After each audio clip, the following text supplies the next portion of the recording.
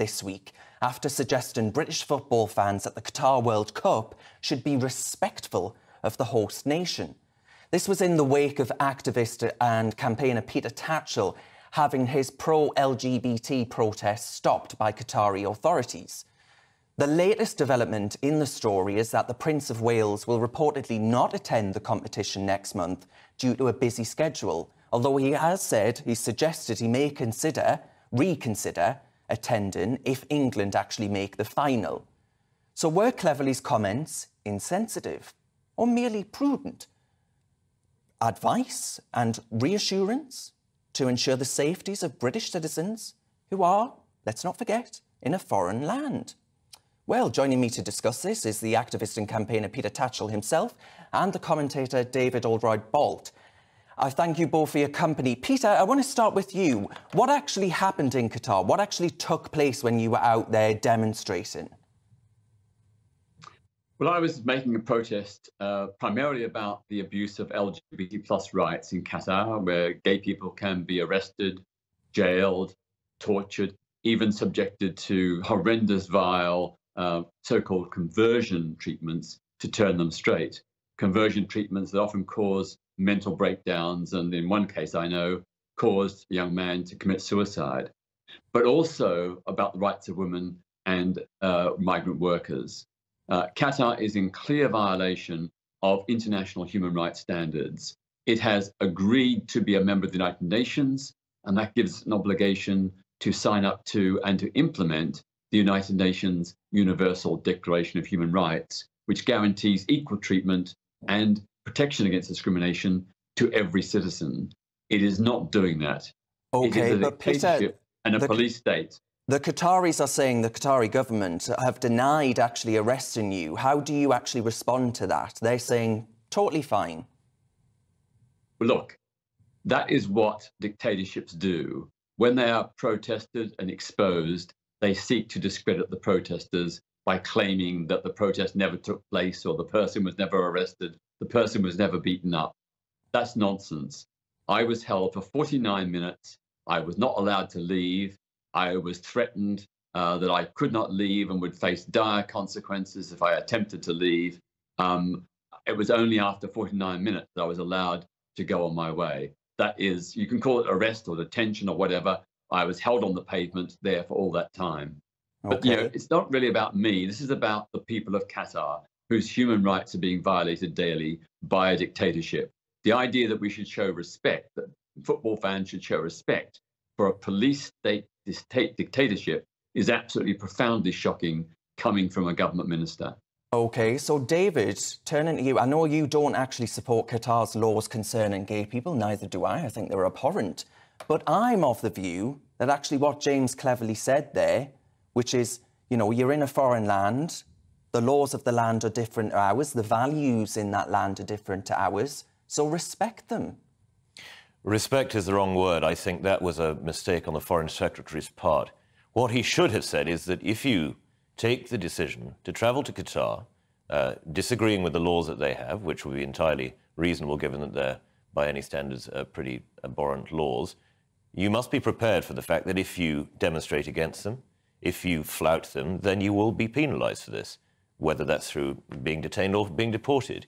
I don't think there's any onus on anybody to have respect for things that are thoroughly lacking in any facet of what we could possibly respect.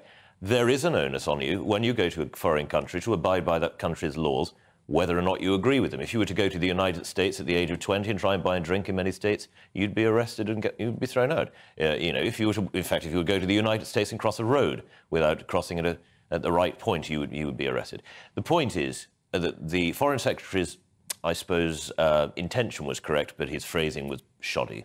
OK, so Peter, on that point then, were some Qatari ambassador to come over here and, you know, attempt to tell us that actually we're far too liberal a society and attempt to, you know, hector all of us on our treatment of goodness only knows what, I'm assuming, Peter, that you would give very short shrift to that argument and tell the Qatari ambassador to sling his hook.